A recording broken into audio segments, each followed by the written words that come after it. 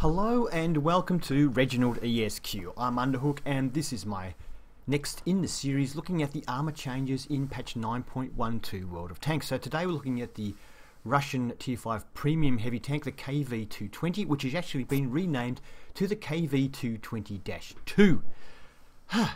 Anyway, it's had a substantial buff to its hull armor, because it really needed a buff to its hull armor, right? Anyway, as well as that, it's also had its horsepower of the engine increased substantially.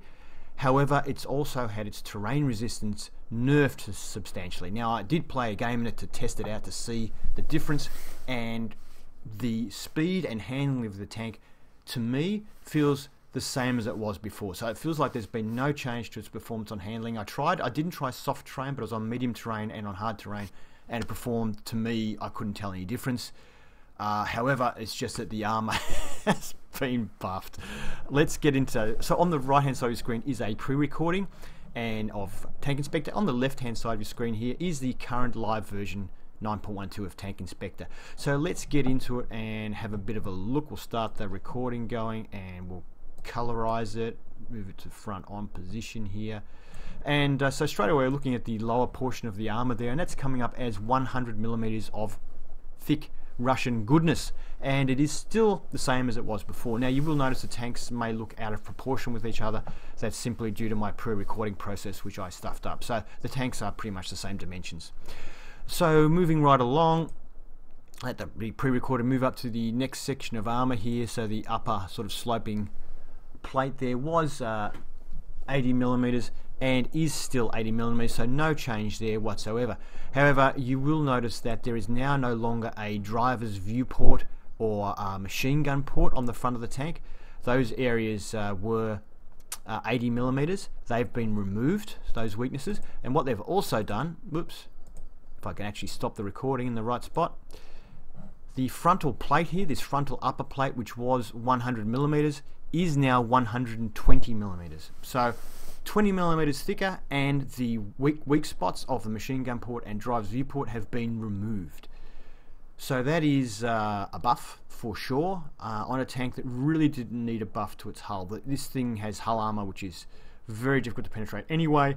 It's really the turret that is the weakness of this tank, and they strengthened the hull. Don't know what that was about, and really, I mean, it's a strong tank. I don't see any reason to strengthen the armor at all on this tank anyway. The turret armor you're seeing here on the pre-recording is showing you 75. It's still 75. I'll let that play actually, because the turret armor here really hasn't changed. You've got this area here which is 90mm. The mantlet is a consistent 75mm. That's all exactly the same. However, it had a tiny turret ring before, which now it has a collar. So it has a collar of 40mm of spaced armor overlaying the 120mm of armor underneath.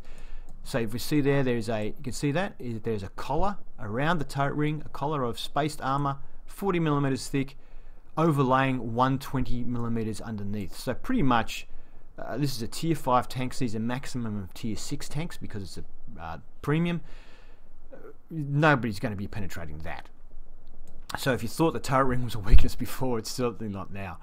Going on to the side of the tank, you can see the HD remodeling has changed here, exposing some more of the side of the hull. It doesn't have the extra 20mm of track protection over it anymore. Never really needed it anyway because it is 100mm thick. So especially this tank angled at 45 degrees is in its tier virtually impenetrable. So for the hull, that is, the turret is penetrable. So yeah, it is a bit of a nerf, I guess you could say, but it makes no difference. The tiers it faces, they can't pen it anyway, so it makes no difference. The side of the turret is still 75 degrees as it was, 75mm as it was before. The upper hull is 80mm as it was before, and the lower hull is 100mm as it was before. So no changes to the rear of the tank, only the track changes on the side. The top deck is 40mm as it always was, and the only other change here when I stop the recording when it gets to it is you can see there on the top deck there is a green, there it is, stopped on it right now, driver's hatch. That was a 30mm, it's now been removed, and it's a consistent 40mm all the way at top. So a very minor buff you could say there, but anyway, overall it's all buffy goodness. There's no nerfs at all to this tank. in performance, and it's definitely had a buff in armor. So yeah, if you own one, you'll be even more beastly than before, and if you don't own one, run away. Thank you for watching this. If you liked it, please give it a thumbs up. If you'd like to see more reviews, please subscribe to ReginaldESQ. Have fun.